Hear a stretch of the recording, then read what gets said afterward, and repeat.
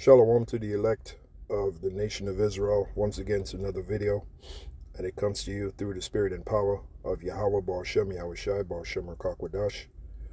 All praises and glories definitely due, especially in these times. So I wanted to do a short reply to this video here that was put up by Elder Apostle entitled Deuteronomy 28:52, Debunking the Myths of the Black Hebrew Israelites. And he was inspired to do this video by a video Elder Apostle Ramlab did. I forgot the title of his video, where he focused on this article right here that you see on screen. Deuteronomy 28:68, Debunking the Myths of the Black Hebrew Israelites. And this was an article written by David Naachman, I think his name is. One of the small hat people. And, basically, he said in the article that we that call ourselves Hebrew Israelites, that's a myth. We're not the Hebrew Israelites of the Bible. And you notice he says black Hebrew Israelites. No such thing as a black Hebrew Israelite. It's just a Hebrew Israelite. We even have Hebrew Israelites that look like so-called white people, but nobody ever talks about that. They're just focusing on this. They're trying to make us look like a black supremacy group, like the Black Panthers, or back in the day you had the Blackstone Rangers. You had back then the Young Lords. They're trying to link us in with groups like that, when that's definitely not the truth. This is our nationality. We are Hebrew Israelites by nationality, by the seed. We are the offspring of Abraham, Isaac, and Jacob, man. That's who we are. But, they're supposed to do that. These devils are supposed to,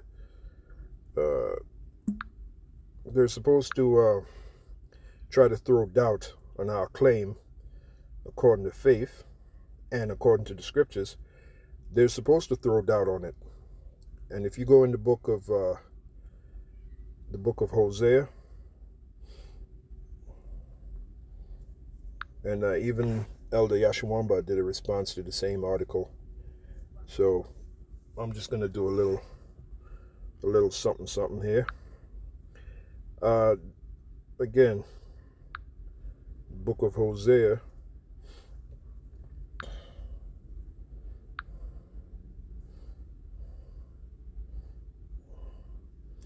I think it's Hosea, the first chapter. The book of Hosea 1 and 10. It says, "Yet the number of the children of Israel," in the Hebrew, the word there is sons. For children, the word there is sons. "Yet the number of the sons of Israel shall be as the sand of the sea, which cannot be measured nor numbered." Now here's the point. "And it shall come to pass that in the place where it was said unto them, Ye are not my people." So when you get guys like Vocab Malone, you get guys like David Naachman in his article, essentially that's what they're saying. They're saying that we are not the people of the Lord. We are not the Israelites that the Bible speaks of. And let's not forget, you go in the book of Psalms, the 83rd chapter, it said, "They have said, come and let us cut them off." Maybe I'll go to that next. Because on a deeper scale, that's the top wicked elite trying to keep us from our true nationality. Because they know once we return back to our true nationality, that they're done. Their rulership is done. I'm talking about the top wicked elite. So, guys like Vocab Malone and David Naachman and the like, they're part of an agenda of the wicked elite to keep us away from our true nationality. Okay, because once we wake up to our true nationality, they know they're in trouble. Okay, they know they're going to be exposed. Remember what the Apostle Paul said, that wicked shall be exposed.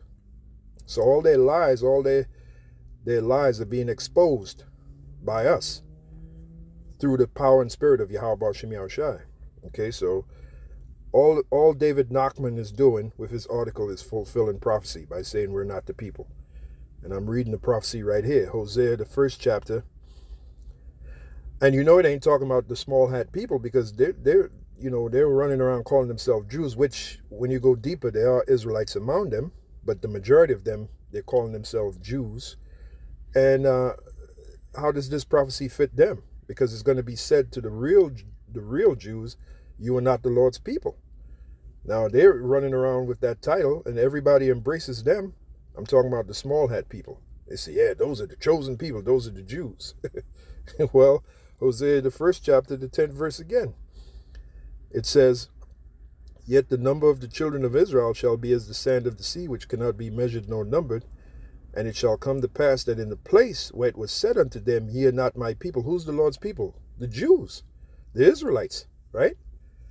Which the Jews, the term Jew comes from the head tribe of the Israelites, which is the tribe of Judah, right? So it's going to be said to the real Jews, the real Israelites, you are not the Lord's people. That's what they're telling us, right? Guys like David Naachman and Vocab Malone and other individuals that are, you're going to see more and more guys coming up saying that we're not the Lord's people, right? So again, it says in the place, in the place where it was said unto them, ye are not my people, there it shall be said unto them, ye are the sons of the living power. By who? By the true prophets of the Lord. And that's part of our main message when we go out there and teach. We're telling the people on the sign who they are, that they're the people of the Lord. They're the sons of the living power, the sons of the living God, which his name is Yahweh. Okay, so Hosea 1 and 10 is definitely being fulfilled on both ends. You have one group telling us that we're not the Lord's people, and you have another group that's telling us that we are the Lord's people. Okay? So, both ends are being fulfilled in that prophecy.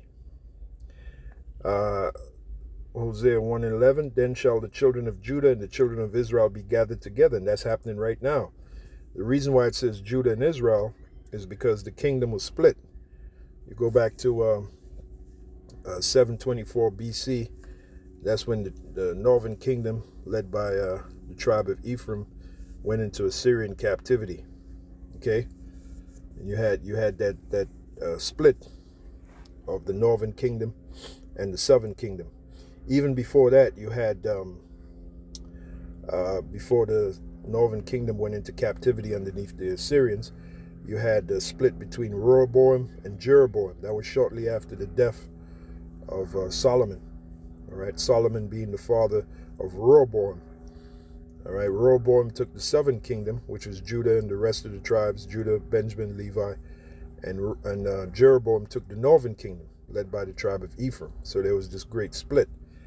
So now we're in the time where all the tribes are being gathered together by this word, by this knowledge, by this truth. And this is what we're reading here, Hosea 1:11. Then shall the children of Judah and the children of Israel be gathered together and appoint themselves one head, and they shall come up out of the land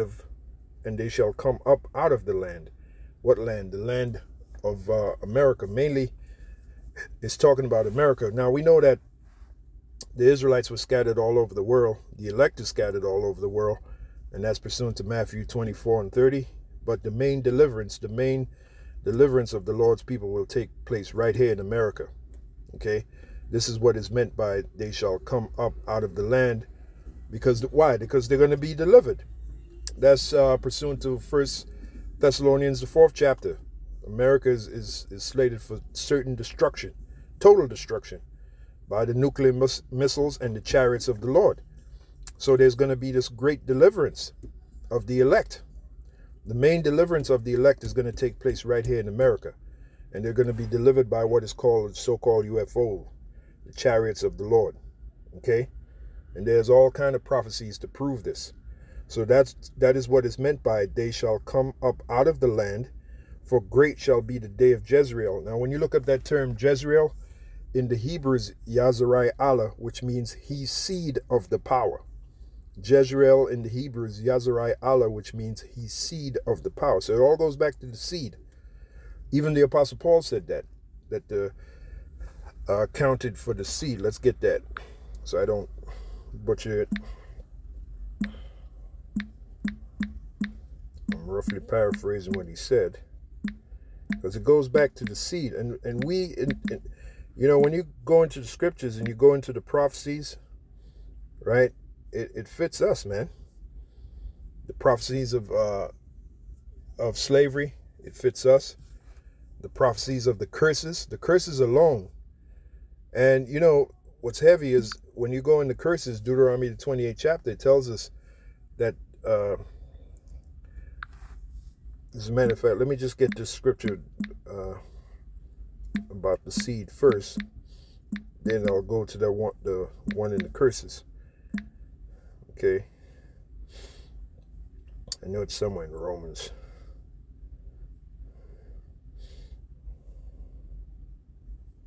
Yeah, it is right here. Romans the 9th chapter, the 8th verse. Now, back in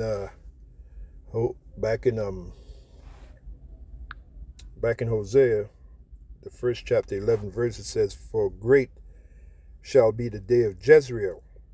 You look up Jezreel in the Hebrew is Yazrai Allah, which means he's seed of the power. Now here's Apostle Paul talking about the seed, which the word seed goes back in the Greek as sperma, which goes back to the sperm. All right, because we are the descendants of the sperm of Abraham, Isaac, and Jacob, man. Okay, and the whole world will acknowledge this. All right, when the Heavenly Father give us that power. You know, that's one thing. When the Heavenly Father give us that power, all the nations of the world will acknowledge who we truly are. Okay, it's all about that power. And pursuant to Acts 1 and 8, the Lord said we're going to receive power. Okay, after the Holy Spirit have come upon us. The Holy Spirit is the understanding of these scriptures. So all that's left now is that spiritual power, which we shall receive, beginning with the elect of the nation of Israel. This is Romans the 9th chapter, 7th verse. "Neither because they are the seed of Abraham are they all children," because Abraham had many sons. Okay, he had 6 sons with Keturah. He had one with Hagar, which would be Ishmael, and he had one with Sarah, which would be Isaac. So I believe he had a total of 8 sons altogether. But out of all those sons, one was chosen to be part of the chosen line, and that would be Isaac. Hence the chosen line, Abraham, Isaac, and then Jacob, because the chosen line stops with Jacob. Anyway, "Neither because they are the seed of Abraham are they all children, but in Isaac shall thy seed be called." And Isaac had 2 sons, Esau and Jacob. The chosen line went through who? It went through Jacob. It didn't go through Esau. And that's who those small hat people are. The majority of them, even though we have Israelites scattered among them, the majority of them are Edomites. They're of the seed of Esau. So they know this. Their rabbis know. Okay?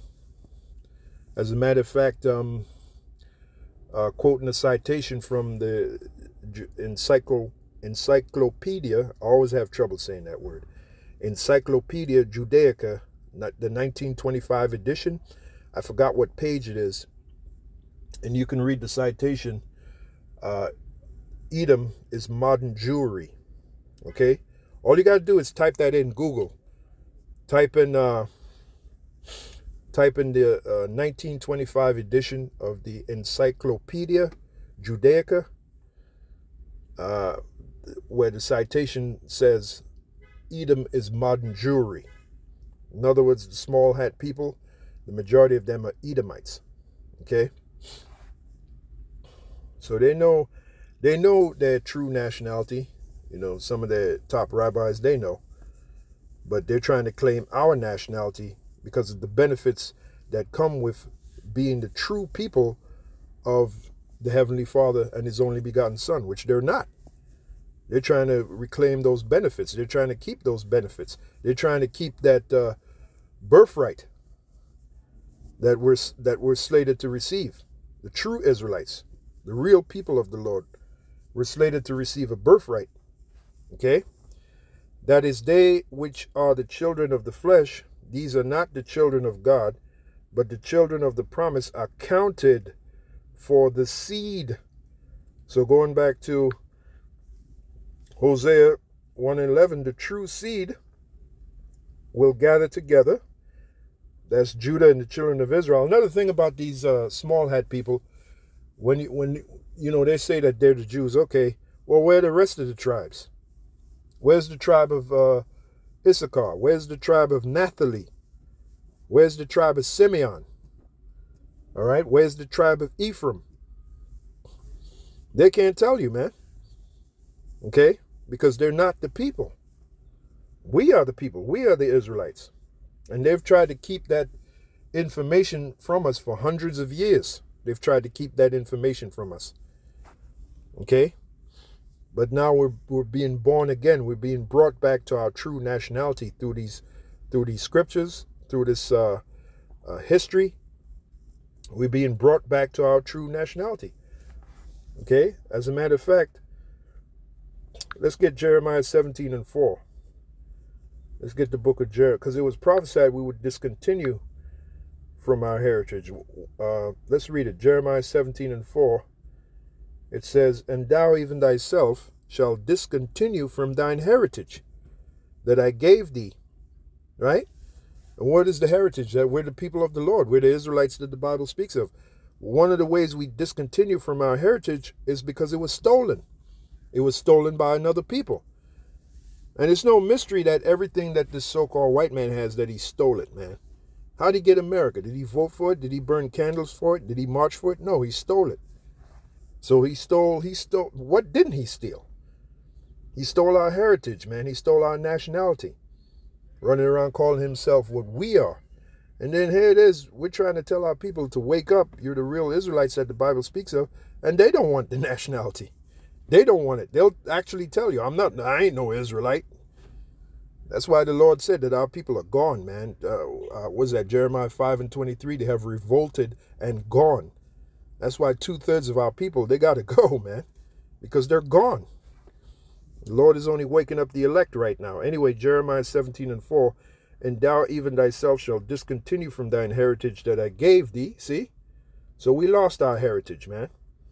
Now we're getting it back through this knowledge, through this truth. "And I will cause thee to serve thine enemies in the land which thou knowest not." And all the other nations are our enemies, beginning with the nation of Edom.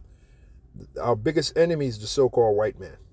All right? Starting with the top banking families. So we're definitely serving them. They're our masters. Through a myriad of contracts, they own us. The birth certificate, the driver's license, you name it, man. So we're serving them. So this prophecy came to pass. "And I will cause thee to serve thine enemies in the land which thou knowest not." Furthermore, how were we brought here to the Americas, our forefathers? In cargo slave ships, man. You're going to tell me a monumental event like that is not recorded in the scriptures? Come on, man. A horrific event like that, a traumatic event like that. Oh, it's recorded in the scriptures, all right. It's recorded in Deuteronomy. No matter what these small hat people say, no matter what these devils say, one of the examples of us being brought into slavery is recorded in the book of Deuteronomy, the 28th chapter, the 68th verse. Okay? When you break it down correctly. "And I will cause thee to serve thine enemies in the land which thou knowest not, for you have kindled a fire in mine anger, which shall burn forever." Yeah. One of the reasons we were sold into slavery, captivity, is because we moved the Heavenly Father to wrath by worshiping other gods. Okay, which is one of the commandments. Actually, it's the main commandment. Commandment number 1, "Thou shalt not have any other gods before me." That's what the Heavenly Father said. We're not to have any other gods before him. So we violated that and paid for it by being brought into slavery. Okay? Let me just read to you the scripture here.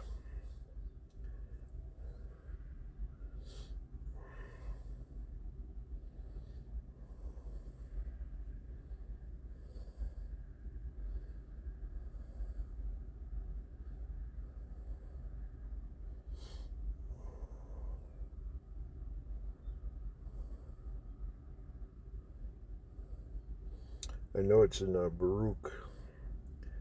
Here it is right here. The book of Baruch, the 4th chapter, beginning at the 4th verse. It says, O Israel, happy are we, for things that are pleasing to the Heavenly Father are made known unto us. Right, that's this knowledge, this truth, right? Be of good cheer, my people, the memorial of Israel. That's the elect. You were sold to the nations. Now, in this article, David Naachman is trying to say we were never sold. When you read that article, which I might go into it a little bit, the article which inspired me to do this video, he's saying that we were never sold because nobody bought us, which doesn't make any sense. Baruch 4 and 6, you were sold to the nations, and we were actually sold. We were put on the auctioning blocks. You know, there's so many movies that show this. Okay, the movie Roots, the Mandingo, Drums. There's just 3 examples right there of our slavery, the slave trade. You have something called the slave trade. Okay? As a matter of fact, if you, now, in the curses, you go to the book of Deuteronomy, the 28th chapter, one of the curses was that a yoke of iron would be put on us. Right? It clearly says that in the book of Deuteronomy, the 28th chapter. All you got to do is go to Google and type in yoke of iron, and you'll see what people comes up. As a matter of fact, I'll do it right now. How does that fit the small hat people? As a matter of fact, you've seen I've done it in the past. It just came right up. Yoke of iron, right? Now, right away, Deuteronomy 28:48 comes up, which is the scripture. Therefore shalt thou serve thine enemies, which the Lord shall send against thee in hunger and in thirst and in nakedness and in the want of all things. And as you read on, it says, and he shall put a yoke of iron upon thee, or upon thy neck. Right? Now, if we go to images, let's just go to images and see what people comes up. That's prophecy right there. That's the Bible prophecy right there. Deuteronomy 28 and 48. So what is David Naachman talking about? Yoke of iron. Was that put on the small hat people? Oh, hell no. And while they had that yoke of iron on them, they were sold. They were sold to their new slave masters. Okay? While they had that yoke of iron put upon them, they were sold to their new slave masters. There you go, man. You can't get around this. Yeah. Look at this. I didn't even know this would come up. Which one fit the curse? Yeah. I don't see no yoke of iron on his neck. There you go. Which one fit the curse? You can't get around the curses. And furthermore, those curses, right? I'm going to go back to Baruch. But those curses were to be a sign upon us to tell us who we are. Deuteronomy 28 and 47, I believe it is. Let's read that. Deuteronomy 28 and 47.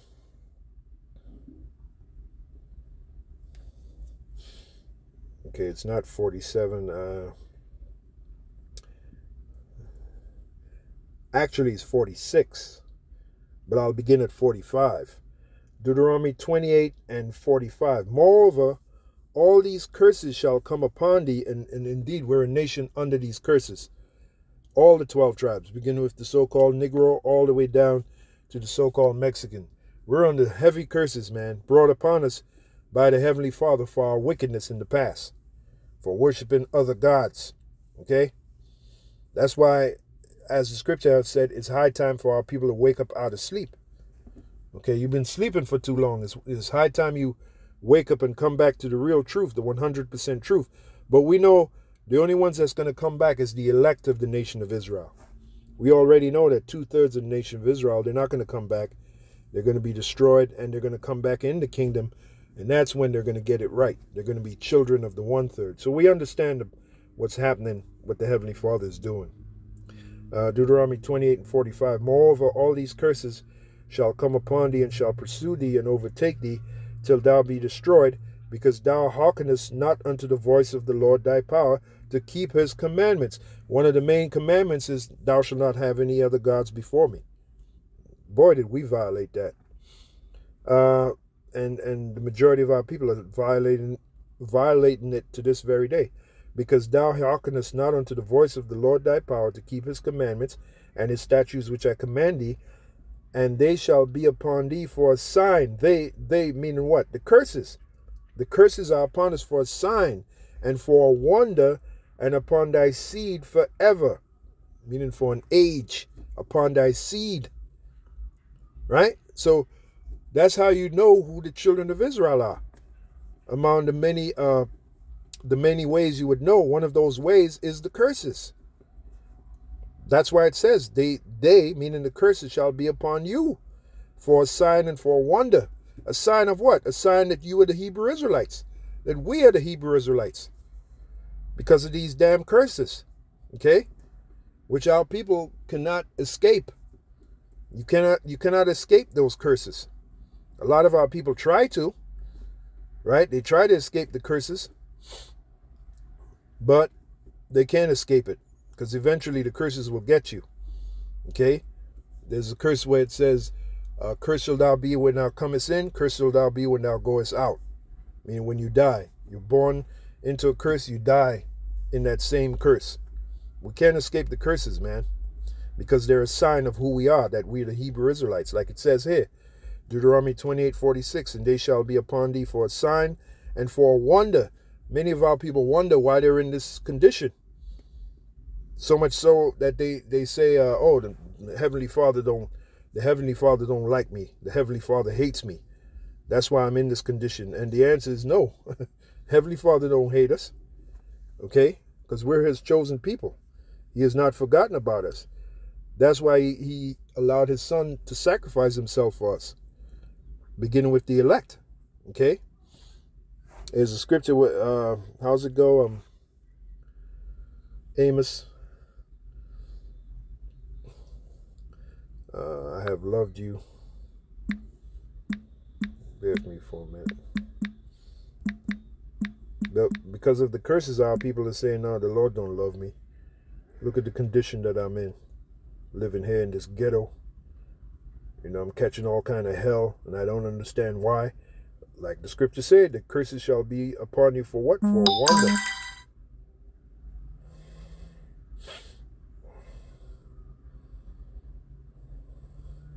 Here it is right here. Malachi. It's actually in Malachi, not Amos.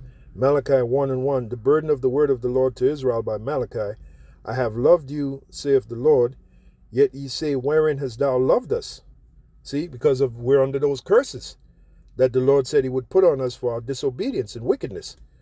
I have loved you, saith the Lord, yet ye say, wherein hast thou loved us? Was not Esau Jacob's brother, saith the Lord, yet I love Jacob. See, we represent Jacob. We're of that seed. So no matter what we're going through, the Heavenly Father still loves us, man. And he's really going to show that love when he removes those curses from us. As a matter of fact, yet I loved Jacob and I hated Esau, right? So when he removes those curses from us, let's go to Lamentations. Let me show you what's written in Lamentations. Because he's going to remove the curses from us. Lamentations, the 4th chapter, and he's going to put those curses upon all the other nations that plagued us. Number one nation being Esau, Edom. This is Lamentations 4:21. Rejoice and be glad, O daughter of Edom, that dwellest in the land of Uz. The cup also, that's the curses, the cup, also shall pass through unto thee, and thou shalt be drunken, and shall make thyself naked, meaning exposed. And they're being exposed right now. The curses is coming on to Esau, Edom. The punishment of thine iniquity is accomplished, O daughter of Zion. What's the punishment of our iniquity? The curses. The curses that would be a sign unto us of who we are. Right? The punishment of thine iniquity is accomplished, O daughter of Zion. He will no more carry thee away into captivity. Remember the yoke of iron? Slavery? Remember that? He will no more carry thee away into captivity. That's slavery, people. He will visit thine iniquity, O daughter of Edom. It's Edom's turn. He will discover thy sins. So those curses are going to be put now on all the other nations, beginning with the nation of Edom. The same curses that we went through.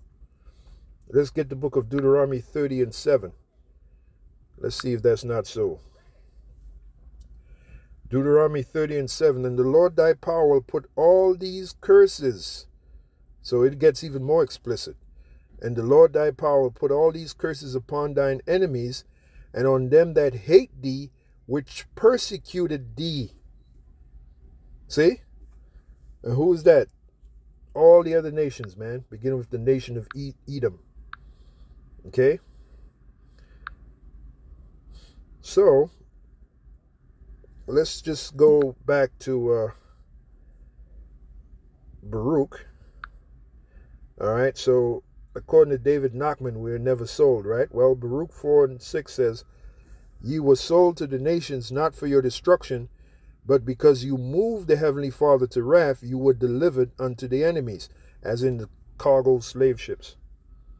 For ye provoked him that made you by sacrificing unto devils and not to the Most High. See? See? So that's why we went into slavery. That's why we went into captivity. You have forgotten the everlasting power that brought you up, and you have grieved Jerusalem that nursed you. See? And the whole chapter is good, man.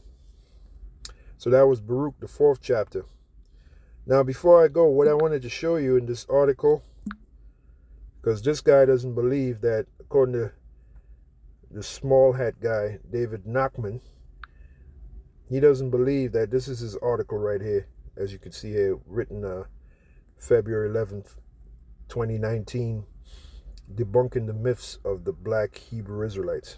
There we go with that term, black. He doesn't believe that America is Babylon the Great. So right there, you already know that this guy is lost. Okay, and I'll show it to you.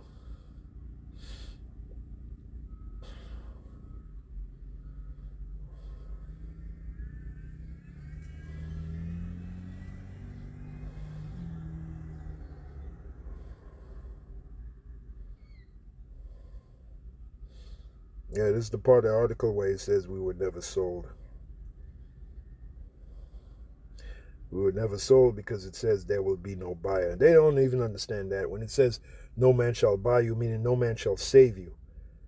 Our Savior is not coming back as a man. It tells us that in Isaiah the 47th chapter. I will not meet thee as a man. That's our Savior is Yahushua. Yahushua is coming back as this conquering power, along with the angels. Okay?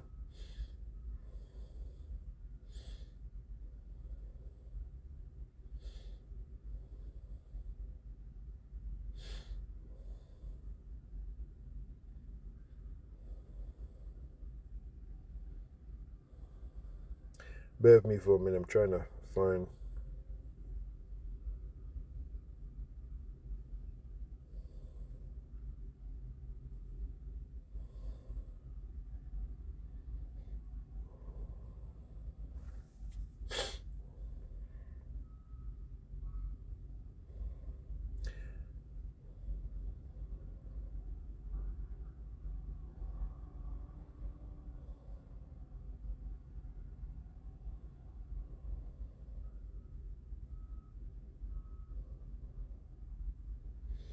Yeah, he's talking about Abba Bivens right here.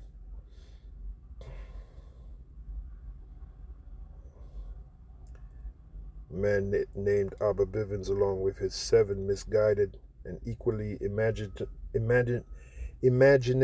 companions, named the 7.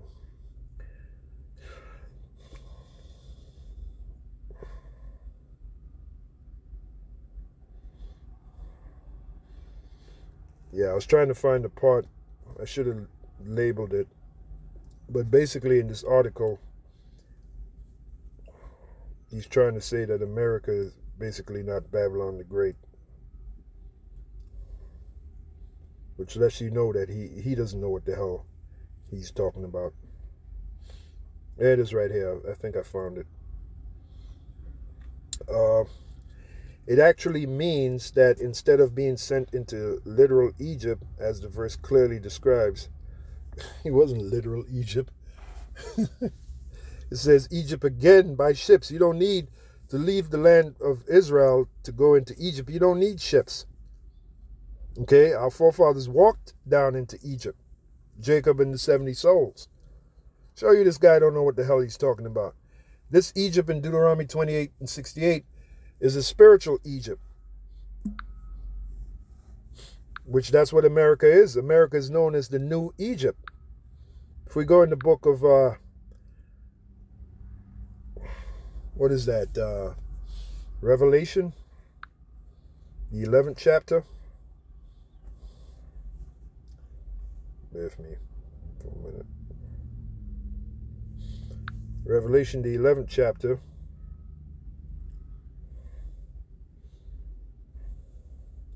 It is right here. Revelation 11 and 8. And their dead bodies shall lie in the street of the great city. The great city is talking about America. Dead bodies meaning they're dead to their nationality. They're dead to the understanding of these scriptures. They're dead to the truth of the Heavenly Father and His only begotten Son. In the book of Proverbs, in the book of Proverbs 21 and 16, it says, the man that wandereth out of the way of understanding shall remain in the congregation of the dead. That's Proverbs 21 and 16. So when it says they're dead bodies, these are individuals that are dead to their nationality, spiritually dead. So it says their dead bodies shall lie in the street of the great city. The majority of the Israelites are right here in America, in the great city. And the majority of them are dead. They have no idea who they are. They have no idea of this truth. Okay? Their dead bodies shall lie in the street of the great city, which spiritually is called Sodom and Egypt. So you go back to Deuteronomy 28 and 68. That's a spiritual Egypt right there, which we're brought into, which is America. America is spiritually known as Egypt because America carries all the symbols of the ancient Egyptian empire. You have something called the Washington Monument. The Washington Monument is actually an Egyptian obelisk. Okay? So this place is spiritually known as Sodom and Egypt. Sodom because of Sodom was known for what? Homosexuality and lesbianism. And Egypt, the word Egypt ties into what? Ties into bondage. Okay? It says, and their dead bodies shall lie in the street of the great city, which spiritually is called Sodom and Egypt, where also our Lord was crucified. Right, X'd out. Our Lord was X'd out. The image of our Lord being a so-called white man was put up, when the Bible clearly tells us that our Lord looks like a so-called black man, a so-called Negro, if you will, complete with dark skin and woolly hair.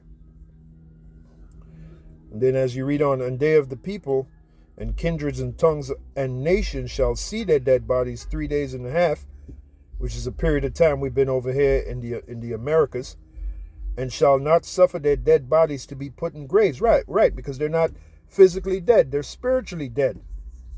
And that's our people. Our people are dead, man. Even Yahushua, what do you think he meant when he made the statement, let the dead bury their dead?